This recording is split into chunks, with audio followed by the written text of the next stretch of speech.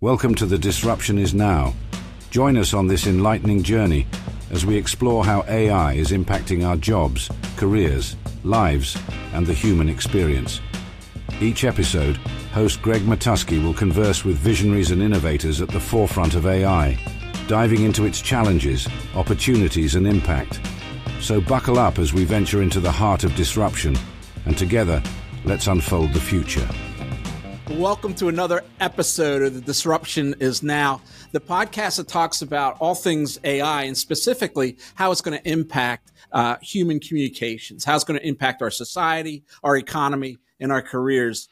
I'm Greg Matusky. I am the founder of Gregory FCA. We're a 100-person PR firm with offices in New York and Philadelphia. I'm really excited about our guest today. In fact, I woke up at about 3 o'clock in the morning thinking about it because we've had a lot of guests from the agency side on, and this is probably the second guest we've had on from the corporate communications side.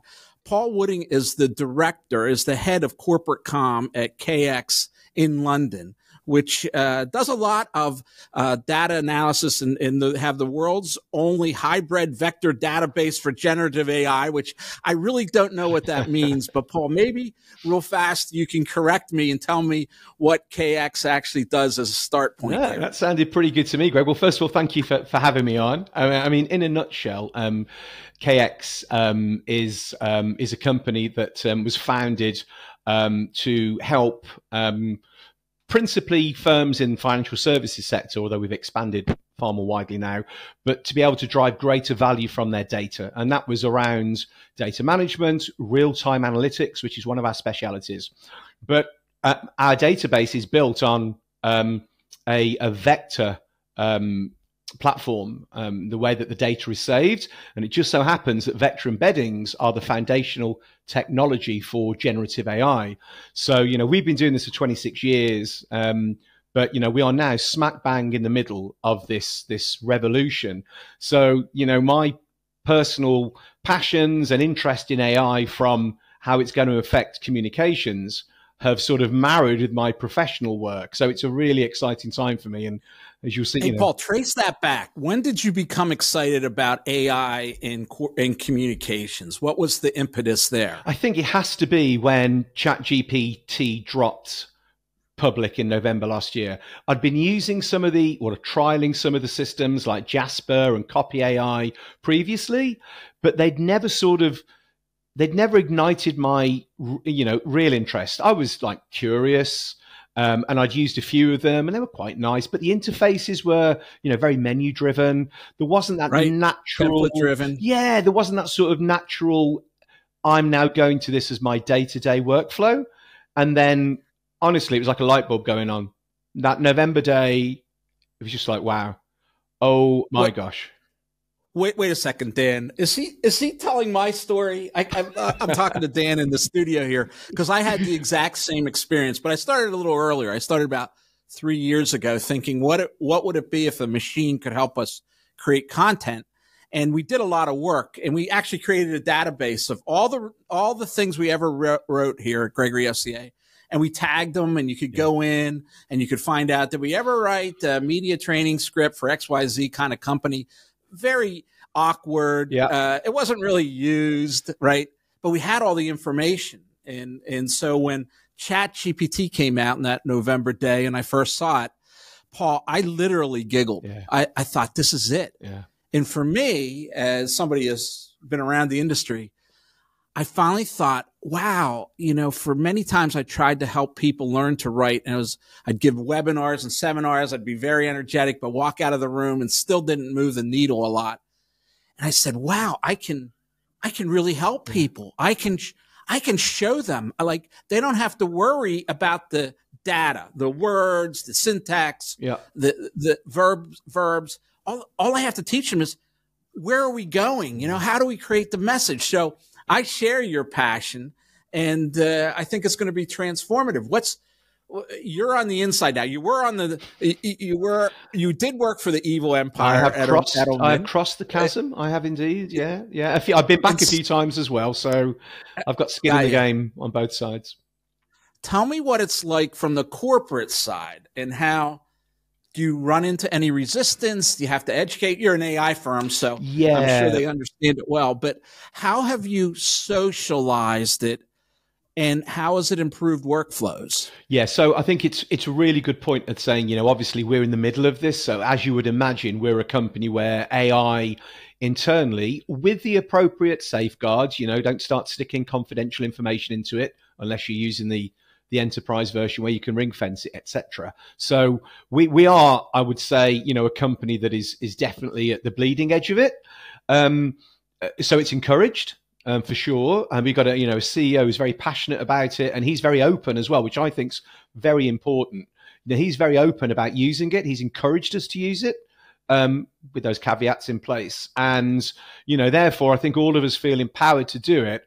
I think what I found interesting is that obviously, and I think this has probably been the same for most, new technologies that come into companies, there are always going to be those, those sort of superhero users, which I suppose I've just called myself a superhero, which is a bit embarrassing, but you know what I mean.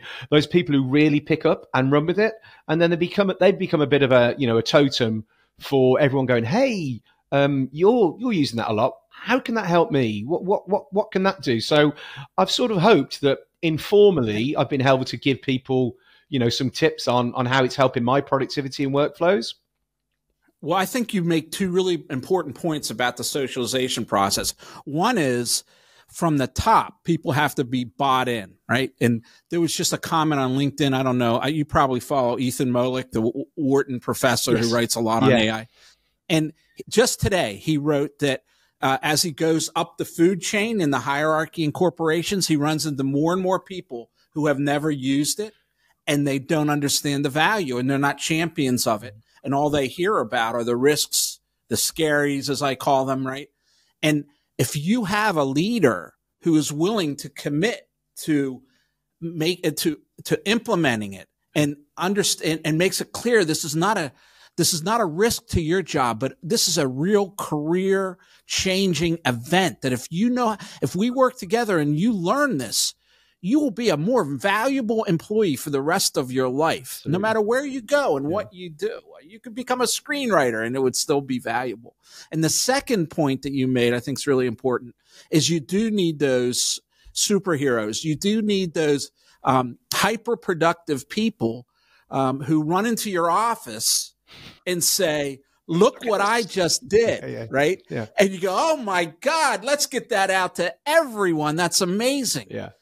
Inside agencies, they did a study. Who did it? I can't remember. One of the tech companies that said that our clients, corporations are using it more than agencies are using it. Yeah, absolutely. And you go, what is going on? And you figure, agencies want to maintain their status as experts, right? And this is a threat to that status.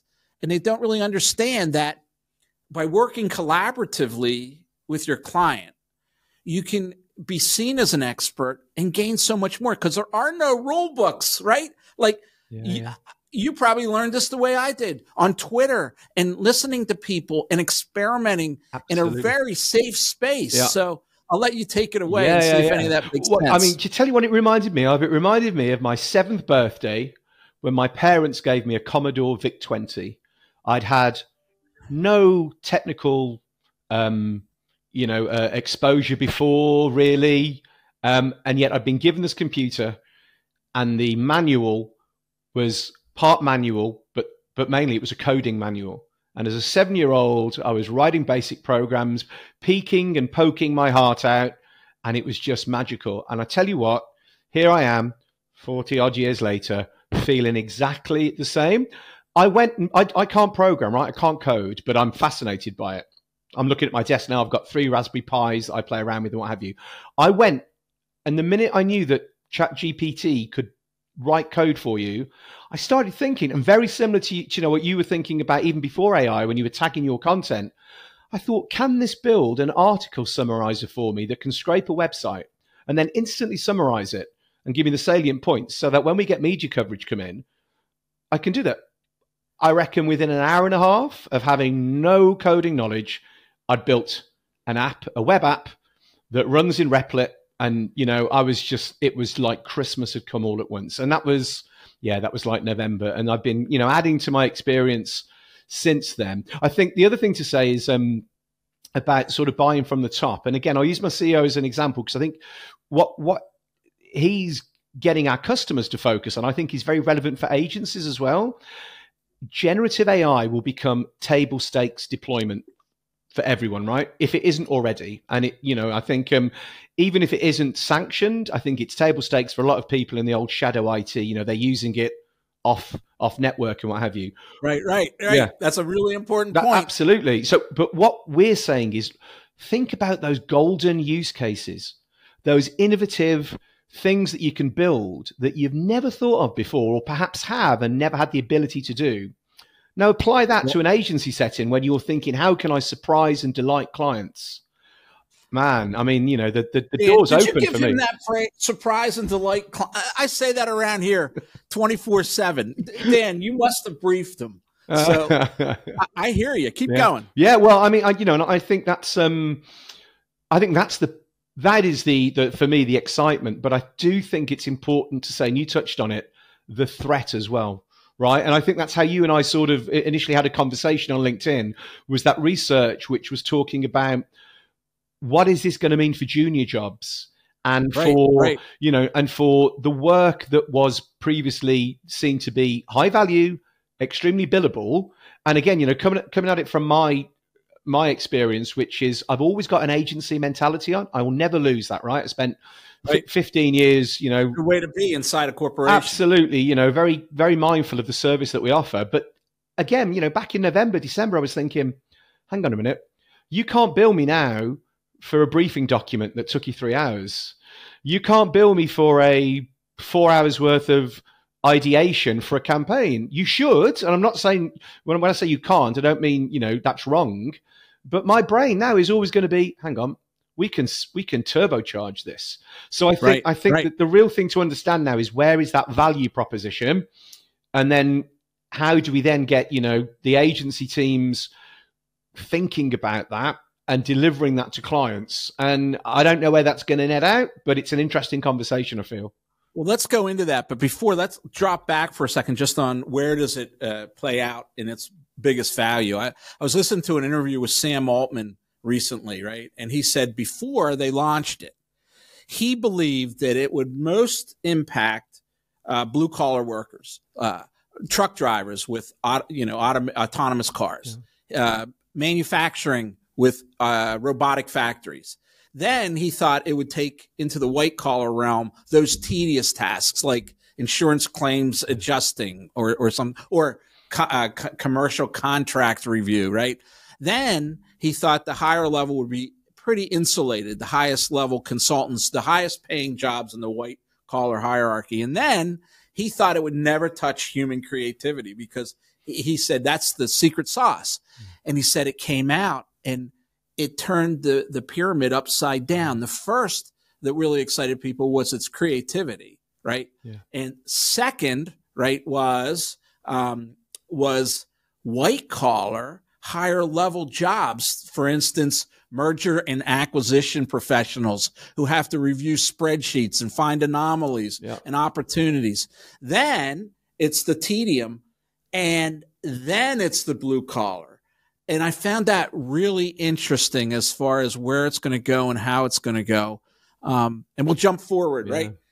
Then you had said, you talked a little bit about where the value proposition is in the billing approach. I mean, I can tell you probably 50 stories in my firm where things, and you said, find those really amazing functions that you can build for it. I use a different phrase. I say, let's look at our industry and find out where we've accepted friction.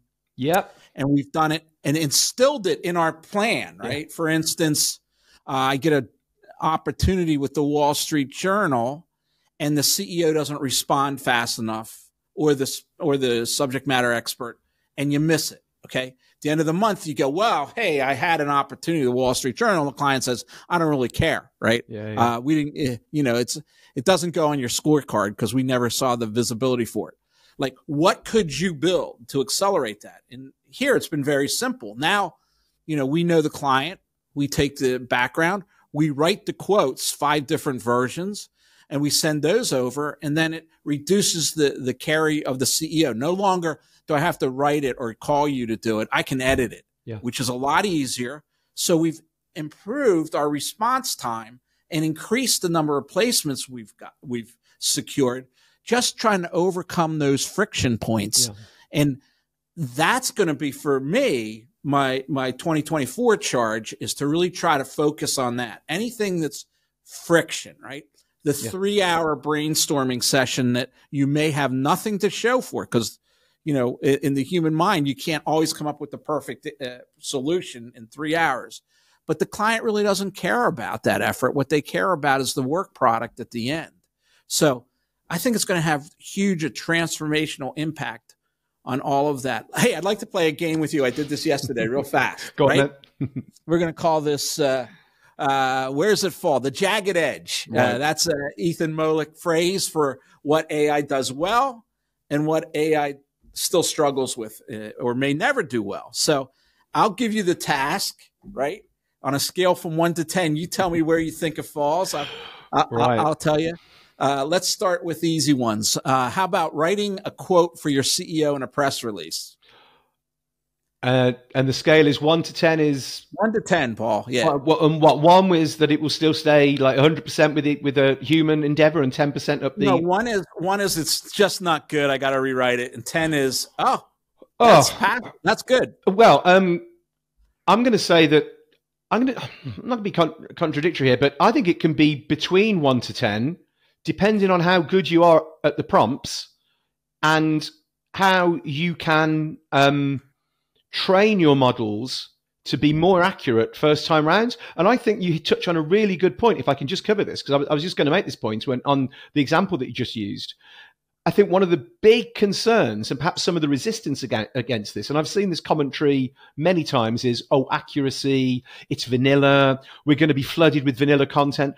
I think that those were valid points to raise 6 months ago. But, going back to the start of our conversation about you building these agents now, which is trained on your data, you upload all of your CEO's commentary, you upload speeches, you upload white papers, you upload his tone of voice. A model becomes completely trained on how you want that response to turn out. And then you put the request in from the media. I'm going to say you do that, I'm going to give you a 10, right? I'm going to give you a 9 or a 10. And that's where we need to get to, right? I got to stop you. I got to ask you a question. Are we brothers from another mother? I think anyone who's been in comms, a good while, and has always, and I love the way that you talked about friction, because I couldn't agree with you more, and has always had their head switched and their radar on for about how can we continually improve.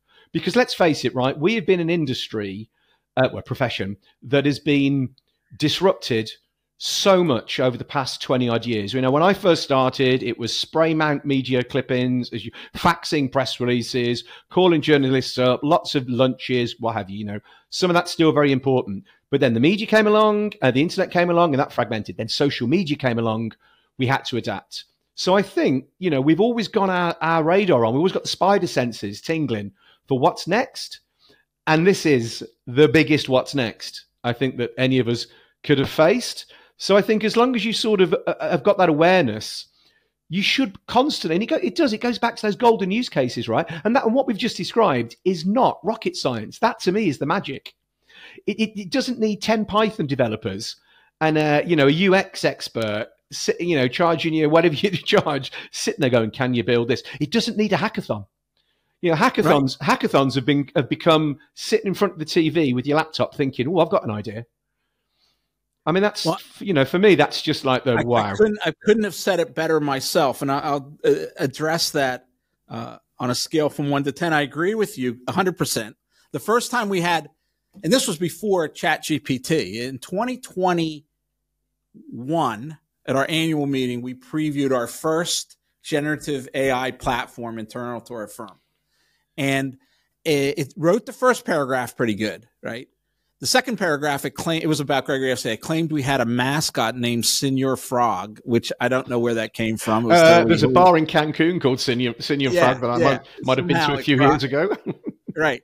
And then it gave the quote that I detest, and that is, we're excited, we're honored, right? Like just once I'd love to see a CEO say, well, we're not really that's excited about this new hire, but it was the best we could do given we've been trying to get this person in for ages, so we just sort of we have to cast net a bit wider. And then when we did release or in March, we had that same phenomenon. It was just too much. We're excited because why? It had gone out to the internet. It found the algorithms and a lot of bad releases out there, which have quotes that say we're excited. So we got around that by making sure that there was a prompt that asked the user to write, what is the vision for the company, right? Mm-hmm. And as soon as we did that and related the quote back to there, it all started to make sense, right? So even in that respect, no one had to think about it. The machine was thinking about it for us, and it really improved the quality of the I'm going to ask you another one. Scale from 1 to 10. You ready? Yeah, I'll answer this succinctly this time. Brainstorming new campaigns. 7 or 8. Yeah, I'd be there, maybe 6 to 7. Mm-hmm. I think you're right on. My experience is if you come up, there'll be maybe 10 vanilla. If you have 10. 8 will be vanilla. Start a blog, start a podcast, go to Instagram. But then there'll be 1, and you'll go, that I could work with. I could really, really work with. As an example, I was pitching a chemical company, which I did not get, large chemical company, and they asked for. They really want to reset the gauge with regard to how they express themselves, and they wanted to make chemistry something exciting.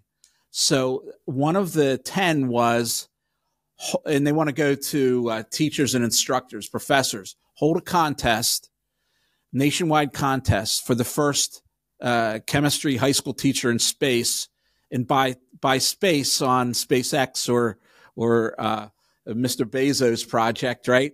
And for $250,000, I go, oh my God, that's like a golden idea. And it wasn't that clear when it presented it, right? It said, send somebody into space, that's what it, but when you put the rails on that, you think that's a really powerful idea. That's something that could really capture the media's attention. So again, you may look at a list of 10 and 8 of them are losers, but if you really, and 1 has a germ of idea, if you go back at that 8th that has a germ of idea, I think you can really, I give the example. I once put in, connect these 2 disparate ideas and come up with a product. And the disparate ideas was retirement planning and VR goggles. And it came up with V retirement, experience your retirement today based on the information you provide. So, if you're there's a glimpse into the future I probably don't want just yet, but absolutely. Yeah. Or how you could get there, right? Yeah. Because we do a lot of financial services also, like yourself. So, Paul, it's been a great interview. I want to invite you, if you're ever in New York or Philadelphia, to get together. I think we could probably spend an evening just brainstorming, walk it out of there with our hearts pounding and perspiring with all the ideas. Build a few chat GPTs and some new agents. Absolutely. Yeah. Absolutely. I'm over in New York every now and again, so I'd love to, Greg.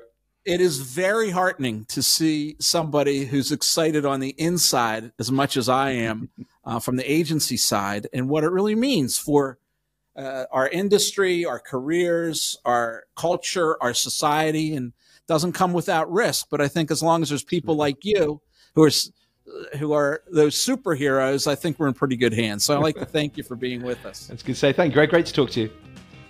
Good talking to you. Have a great one. This podcast is a production of Gregory FCA. If you enjoyed our discussion today and want to continue exploring the transformative power of AI, please check out more episodes and subscribe wherever you listen to podcasts.